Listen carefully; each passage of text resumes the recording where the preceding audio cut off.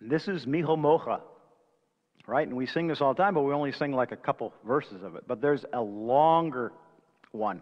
I want to introduce this to you.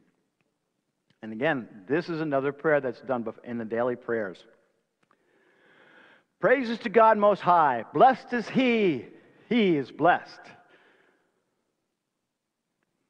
And this is El Elyon, God Most High.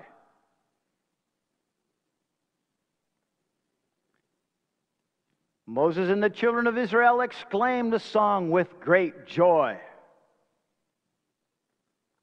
And they said, all of them, who is like you among the gods?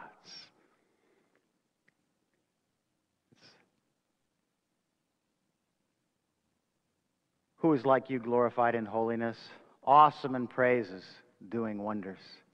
With a new song, redeemed ones gave praise to your name upon the shore of the sea. Together, all of them gave thanks and affirmed your sovereignty, and they said, and they did this together, by the way, we need to get together, Adonai will reign forever and ever.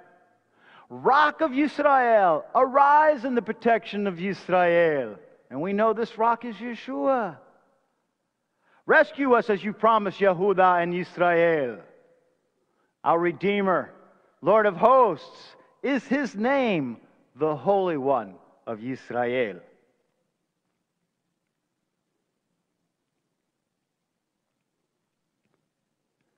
Blessed are you, O Lord, the Redeemer of Yisrael.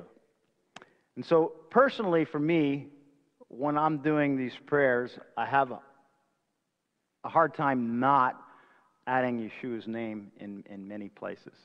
And this is one spot right here. Baruch atah Adonai Yeshua Ga'al Yisrael. Blessed are you, O Lord our God, Yeshua, the Redeemer of Yisrael. And so when we study these psalms, we study these praises, it gives us the ability to be more unified with Israel and knowing what they're praying, so that when you're watching the kotel, these are some, when you see them at the kotel, they're mourning and they're crying out. These are the songs some of the songs they're doing. And sometimes it's hard to understand them. And sometimes the key songs you won't really hear very well. And sometimes I wonder if that isn't because they don't do it out loud because it's so obvious what's in the prayer. And this is just my contemplation. I could very well be wrong, because I have heard at other times where you hear people pray, and when they pray, you clearly hear the name Yeshua in the prayers. And so, Abba, we ask for you to break those chains. We long for that turning of Yisrael, that they would say, Baruch haba b'shem Yeshua. And so we long for that. We thank you that you've placed us in these days that this could be very well that we'll see these things happening soon. And thank you that you've chosen us for this purpose. This little spot right here in Duncanville, Texas.